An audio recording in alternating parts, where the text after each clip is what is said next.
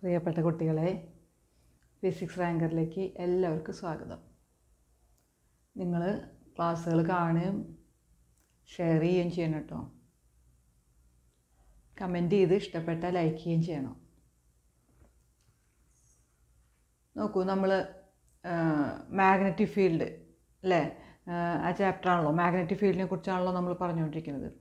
അപ്പോൾ ഒരു charge stationery ആണെങ്കിൽ അതിന് ചുറ്റും, അതായത് അനങ്ങാതിരിക്കുന്ന ഒരു ചാർജ് ആണെങ്കിൽ അതിന് ചുറ്റും ഇലക്ട്രിക് ഫീൽഡ് മാത്രമേ ഉള്ളൂ എന്ന് നമുക്കറിയാം. ആ ചാർജ് മൂവ് ചെയ്ത് തുടങ്ങി കഴിഞ്ഞാൽ എന്തുണ്ടാവും? അവിടെ മാഗ്നറ്റിക് ഫീൽഡും കൂടി ഉണ്ടായി അല്ലേ, നമ്മൾ ഓൾറെഡി പറഞ്ഞു കഴിഞ്ഞാണ്. അപ്പോൾ മൂവിങ് ചാർജസ് അല്ലെങ്കിൽ current or particles with intrinsic magnetic moment, ഇതിനൊക്കെ മാഗ്നറ്റിക് ഫീൽഡ് ഉണ്ടാക്കാൻ പറ്റും. അപ്പോൾ മൂവിങ് ചാർജുകൾ അല്ലെങ്കിൽ കറൻറ്റ് അല്ലെങ്കിൽ ഇൻട്രൻസിക് മാഗ്നറ്റിക് മൊമെൻ്റ് ഉള്ള പാർട്ടിക്കിൾസ്, ഇതിനൊക്കെ മാഗ്നറ്റിക് ഫീൽഡ് പ്രൊഡ്യൂസ് ചെയ്യാൻ പറ്റും. അങ്ങനെയാണെങ്കിൽ ഈ മാഗ്നറ്റിക് ഫീൽഡും ആ കറൻറ്റ് തമ്മിൽ റിലേഷൻ ഉണ്ടാവില്ലേ? തീർച്ചയായിട്ടും ഉണ്ടാവും. ആ റിലേഷൻ കണ്ടുപിടിച്ച ശാസ്ത്രജ്ഞരാണ് ബയറ്റ് ആൻഡ് സവാർട്ട്സ്.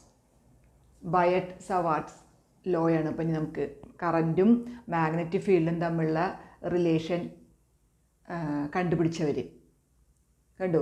അപ്പോൾ ബയറ്റ് സവാർട്ട്സ് ലോ ആണ് നമ്മളിനി പറയാൻ പോണത്. അപ്പോൾ എന്താണ് ബയറ്റ് സവാർട്ട്സ് ലോ എന്ന് ചോദിച്ചാൽ, നോക്കൂ, എക്സ് വൈ എന്നുള്ളത് ഒരു finite length of കണ്ടക്ടറാണ്. X Y ഒരു കണ്ടക്ടറാണ്, carrying A current I current അതിൽ കൂടെ കടന്നു പോകുന്നുണ്ട്. അപ്പോൾ the magnetic field due to A small element D L, കണ്ടു, ആ എക്സ് വൈ എന്ന് പറഞ്ഞൊരു കണ്ടക്ടറാണ്, അതിൽ കൂടെ ഐ കറൻറ്റ് കടന്നു പോകുന്നുണ്ട്. അപ്പോൾ അതിലത്തെ ഒരു സ്മോൾ എലിമെൻ്റാണ് ഡി എൽ എന്ന് പറയുന്നത്. ആ ഡി എൽ എലിമെൻറ്റിൽ കൂടെ കറൻറ്റ് കടന്നു പോകുമ്പോൾ we have to find the magnetic field at A point P എന്ന പോയിന്റിലെ മാഗ്നറ്റിക് ഫീൽഡ് ഡി ബി. അപ്പോൾ സ്മോൾ എലിമെൻ്റാണ് ഡി എൽ, അപ്പോൾ മാഗ്നറ്റിക് ഫീൽഡ് നമ്മൾ സ്മോൾ ഇതായിട്ട് എടുത്താൽ മതി, ഡി ബി. അപ്പോൾ the magnetic field due to A small element D L at A point P at A distance R is to be found out. അപ്പോൾ P എന്ന പോയിന്റിൽ R distance അകലെ, ഈ ഷോർട്ട് അല്ലെങ്കിൽ സ്മോൾ എലിമെൻറ്റിൽ നിന്ന് ആർ ഡിസ്റ്റൻസ് അകലെയുള്ള P എന്ന പോയിന്റിലെ മാഗ്നറ്റിക് ഫീൽഡ് ഡി ബി ആണ് നമുക്ക് കണ്ടുപിടിക്കേണ്ടത്. അപ്പോൾ ആ മാഗ്നറ്റിക് ഫീൽഡ് ഡി ബി എന്ന് പറയണത് എന്തിനൊക്കെ ആശ്രയിച്ചിരിക്കും? അപ്പോൾ magnetic field due to the small element magnetic field D B due to small element D L carrying current I at a point P at a distance r from the small element is proportional to. അപ്പോൾ ഈ small element D എല്ലിൽ കൂടെ current കടന്നു പോകുന്ന കാരണം P എന്ന പോയിന്റിൽ ഉണ്ടാകുന്ന magnetic field D B R distance അകലെയാണ് ഈ പി എന്ന പോയിന്റ്. അത് എന്തിനെയൊക്കെ ആശ്രയിച്ചിരിക്കും? അപ്പോൾ D B proportion to I, current ഐനെ depend ചെയ്യും. ഇനി പ്രൊപ്പോർഷണൽ ടു, അപ്പോൾ 1 കറൻറ്റ് ഐ, 2 എന്താണ് ഡി എൽ, ആ ലെങ്ത് ഓഫ് ദ എലിമെൻറ്റിനെ ഡിപ്പെൻഡ് ചെയ്യും. Proportional to 3 sign of the angle theta between the element and the point, ആ പോയിൻറ്റും എലിമെൻറ്റും തമ്മിലുള്ള സൈൻ ഓഫ് ദ ആംഗിൾ, അപ്പോൾ ആംഗിളിൻ്റെ സൈനിനെ depend ചെയ്യും. ഇനി 4 inversely proportional to square of the distance between the point and the element. അപ്പോൾ ആ current carrying എലിമെൻറ്റും ആ പോയിൻറ്റും തമ്മിലുള്ള അകലത്തിൻ്റെ സ്ക്വയറിന് ഇൻവേഴ്സ് പ്രപ്പോർഷനിലാണ്. അങ്ങനെ 4 കാര്യങ്ങളെ ഡിപ്പെൻഡ് ചെയ്യും.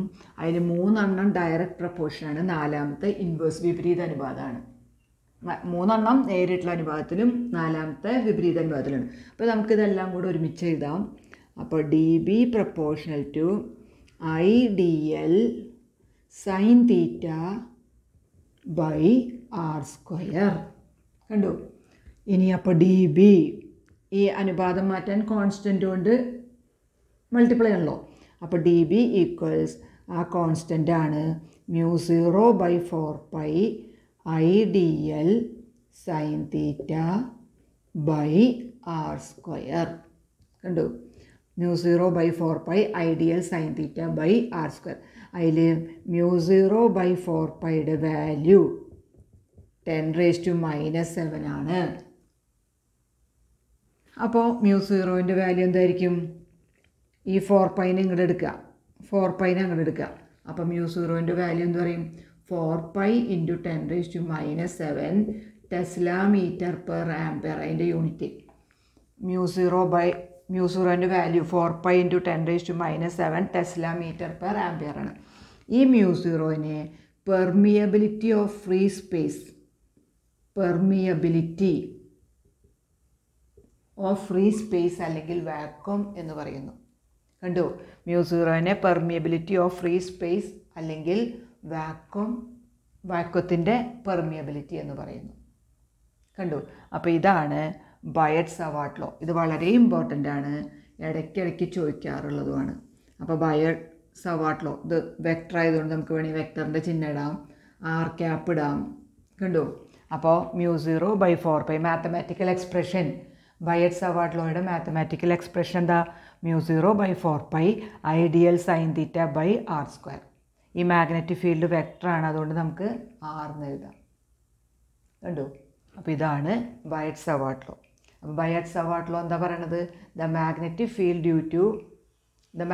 Field D B due to A short element D L carrying current I is directly proportional to current I, directly proportional to length of the element, directly proportional to sine of the angle theta between the element and the point P, inversely proportional to square of the distance between them, the element and the point.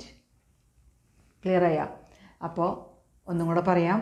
Biot Savard law states that the magnetic field dB at a point P at a distance r from a small element dl carrying current I is directly proportional to current I, length of the element dl, sine of the angle theta between the element and the point, and inversely proportional to square of the distance between them. അപ്പോൾ ബയറ്റ് Savart law എന്താ പറയണത്? ഒരു short എലിമെൻറ്റിൽ കൂടെ current കടന്നു പോകുമ്പോൾ, ഒരു small എലിമെൻറ്റിൽ കൂടെ current കടന്നു പോകുമ്പോൾ ആ എലിമെൻറ്റ് കൊണ്ട് പി എന്ന പോയിന്റിൽ, ആ ഡിസ്റ്റൻസ് അകലെയുള്ള പി എന്ന പോയിന്റിൽ ഉണ്ടാകുന്ന മാഗ്നറ്റിക് ഫീൽഡ് ഡി ബി എന്താണ്? കറൻറ്റിന് നേരിട്ടുള്ള അനുപാതത്തിലാണ്, ആ എലിമെൻറ്റിൻ്റെ ലെങ്ത്തിന് നേരിട്ടുള്ള അനുപാതത്തിലാണ്. ആ എലിമെൻറ്റും ആ പോയിൻറ്റും, ഏത് പോയിന്റിലാണോ മാഗ്നറ്റിക് ഫീൽഡ് കാണുന്നത്, അപ്പോൾ ആ എലിമെൻറ്റും ആ പോയിൻറ്റും തമ്മിലുള്ള ആംഗിളിൻ്റെ സൈനിന് നേരിട്ടുള്ള അനുപാതത്തിലാണ്. പിന്നെന്താണ്?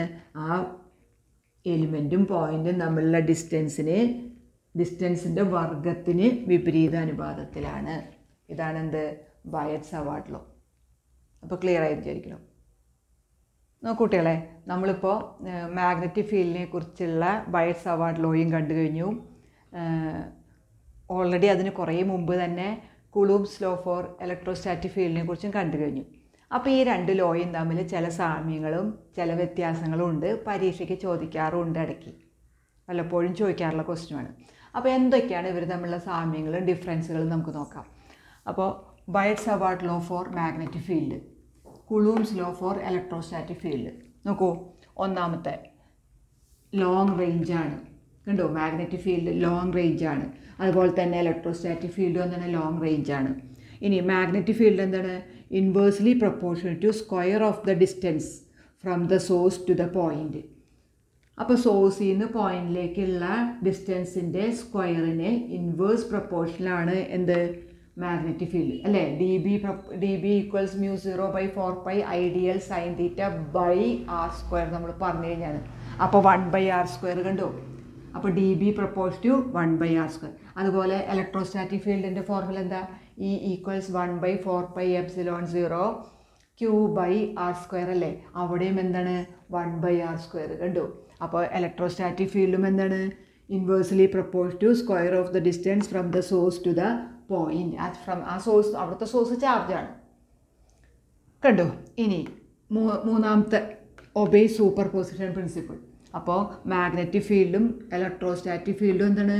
Obey super position principle. രണ്ടും സൂപ്പർ പൊസിഷൻ പ്രിൻസിപ്പിൾ ഒബേ ചെയ്യണം. ഇനി നാലാമത്തെ, the magnetic field is linear in the source IDL. കണ്ടോ? മാഗ്നറ്റിക് ഫീൽഡ് എന്താണ്? Is linear in the source IDL. IDL എന്നുള്ള സോഴ്സിന് ലീനിയറാണ് എന്ത്? Magnetic field.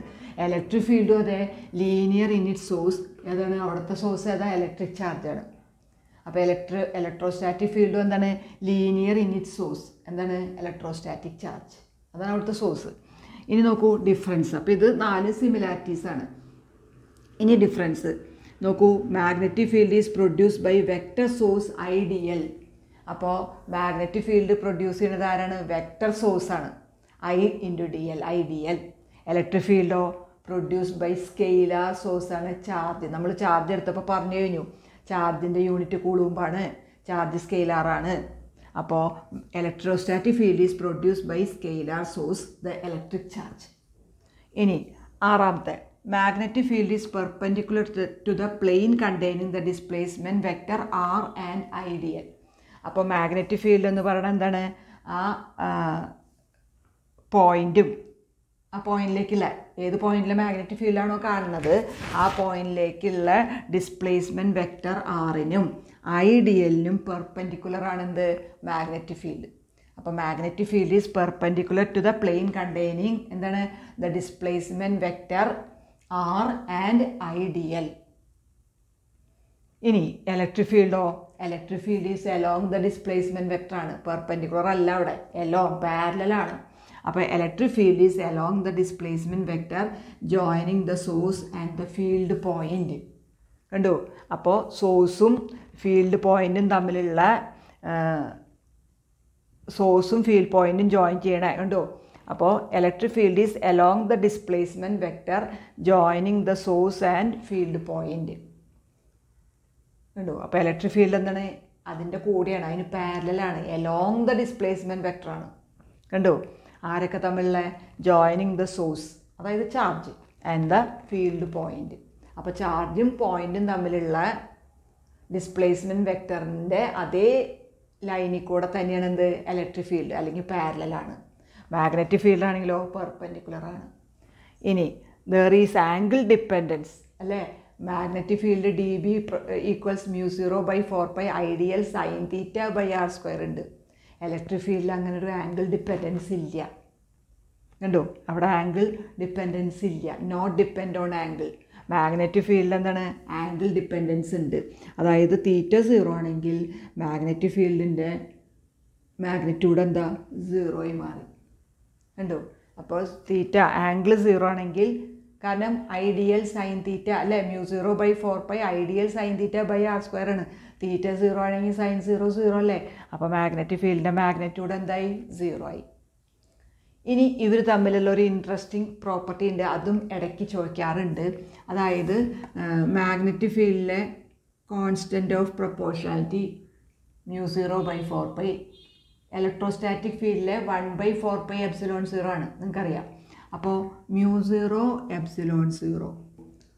എന്നിരുന്നാലും മാഗ്നറ്റിക് ഫീൽഡിലെ പ്രൊപ്പോർഷണാലിറ്റി കോൺസ്റ്റൻറ്റ് μ0യും ഇലക്ട്രോസ്റ്റാറ്റിക് ഫീൽഡിലെ പ്രൊപ്പോർഷണാലിറ്റി കോൺസ്റ്റൻറ്റ് പെർമിറ്റിവിറ്റി, ഓർമ്മയില്ലേ? ഫ്രീ സ്പേസിൻ്റെ പെർമിറ്റിവിറ്റി ε0, ഇവർ തമ്മിലുള്ള റിലേഷൻ ഉണ്ട്. നമുക്ക് നോക്കാം.